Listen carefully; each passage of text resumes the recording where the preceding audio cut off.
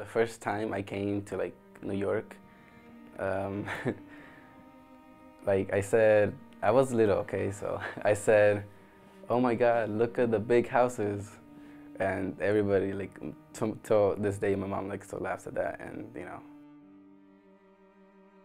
I've been here for like 7 years, and it took me like 4 years just to even learn the language, and it was really hard for me to like, even get friends because I didn't even know the language.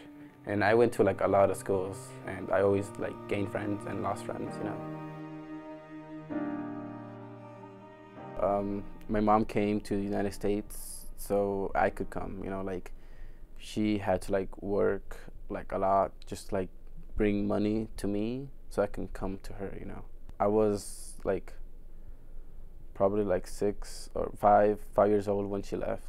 She wanted me to come and get a better life here and hopefully like get a better education than being over there and not having as much as what I would like need, you know. And we had to go like through Texas or something, and we had to get like a bus, like, you know. But while in Texas, while we were crossing the border, there was like this moment that I saw like me and my aunt and like these other people. We were like against the wall, and they took my aunt, and I was alone like for like a while, and then they took me, and then I like got like reunited with her 3 hours like later, you know. And like my aunt said, like the other guys, they got arrested, but her and me, we went along, like they didn't arrest us and we didn't get deported back, so we got like help from a lot of people. There were like a good like officers and good people there that helped us, and we went on the bus ride all the way to New York.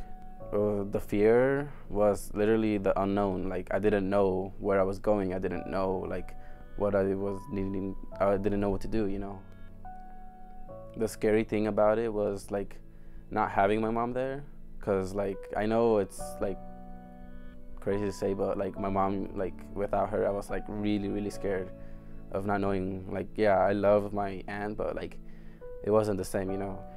And that's the first time I saw my mom, and I was like waiting for the day just to come to the United States and see her, my mom. And when I first saw her, like I didn't think she was my mom because she looked so different. Like she wore a lot of makeup, and I don't know, she just didn't look like my mom at all.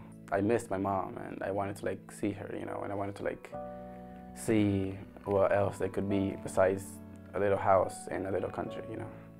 And I was surprised to see like, you know, big buildings and calling them houses as well, you know, because I never saw like a big building like that. And you know, I was pretty excited, but then again I was like sad because leaving my my whole past there. We're like all smashed up into a little house, and we always had like, you know, nights of just staying together.